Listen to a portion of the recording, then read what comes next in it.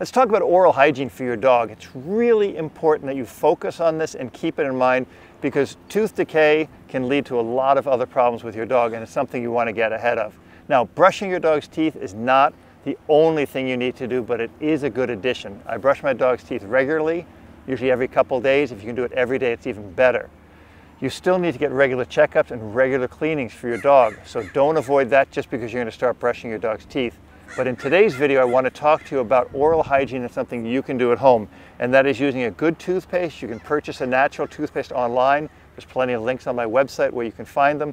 But also, I'll put a recipe in the video description down below on how to make your own toothpaste for your dog that's all natural, made with coconut oil and a couple of other ingredients.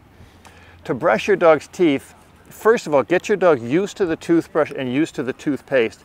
And to do that, in the beginning, just put a little bit of toothpaste that you made onto the toothbrush and let your dog just lick it off.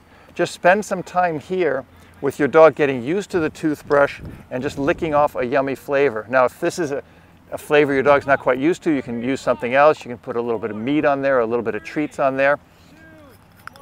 But the more you can get your dog to lick this and get this, good. If the dog is avoidant of the toothbrush, just put the toothpaste on your finger and let your dog lick it off your finger.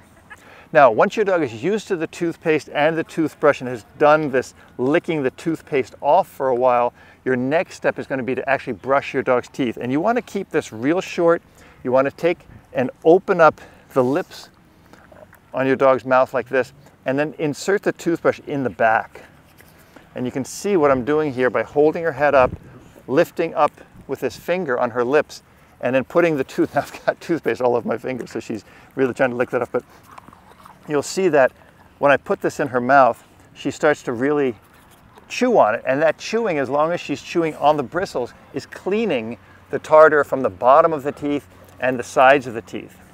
The more you can insert it and brush, the better you'll be able to remove that tartar. Now, sometimes you'll see a little tiny bit of blood on the toothbrush, nothing really to worry about, but keep an eye on it. The more you brush your teeth, the healthier the dog's gums will get, the healthier the dog's teeth will be. Remember, you're going to brush the back, you're going to brush on top of the teeth, on the top and bottom teeth, and you're also going to want to brush these front teeth. Now, to brush the front teeth, all you need to do is lift up here on the lips and brush up and down.